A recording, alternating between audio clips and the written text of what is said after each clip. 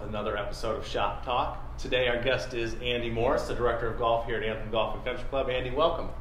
Thanks, Kyle. Appreciate it. It's great to be here. Yeah, happy to have you, man. So if you would, just let the members know a little bit about your background, where you came from, how you ended up at Anthem. Wow, I could make that a long story if you want to. So I was born outside Chicago in a little suburb called Evanston. Okay. But when I was pretty young, 10 and a half years old or so, we moved to Houston, Texas. And I grew up mainly there in a suburb called Katy, Texas, on the west side of Houston. So that's where I went to junior high and high school.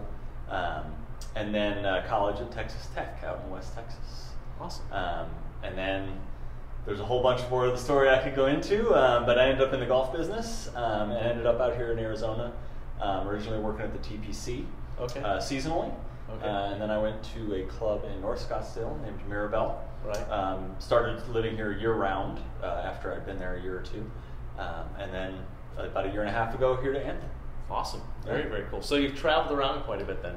Yes, yeah, I think I've lived in 7 or 8 states. Okay, played a lot of golf around the country, even maybe outside? I've been lucky, yeah. Play a fair amount of golf, a little bit outside the country, a lot in the U.S. What's your favorite course that you've played?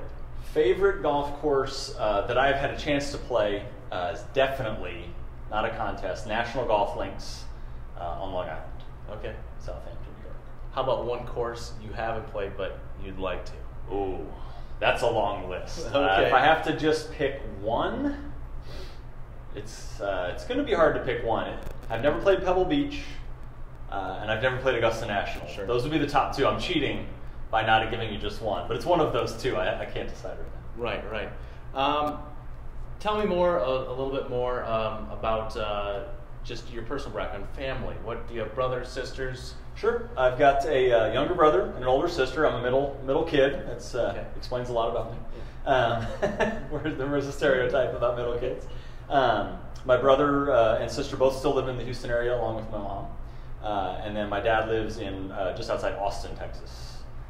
Okay, very cool. So when you're not working or playing golf, what do you like to find yourself doing? I like outdoors. It's one of the appeals to golf for me as well, as it's time spent outdoors. Big into biking. We do a lot of road biking.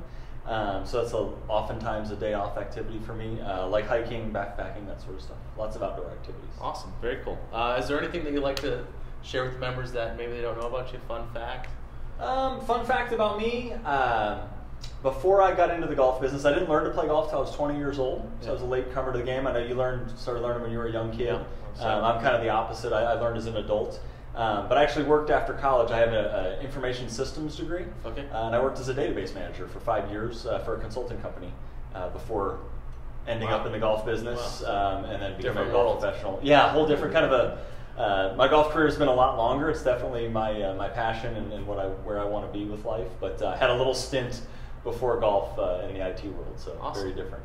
Awesome, very cool. Well, hey, I appreciate you taking time out of your busy schedule to answer these questions, and I know the members enjoy having you here. So thank you for your time, and thanks for having me in the Shop Talk Studios. This was fun. Absolutely.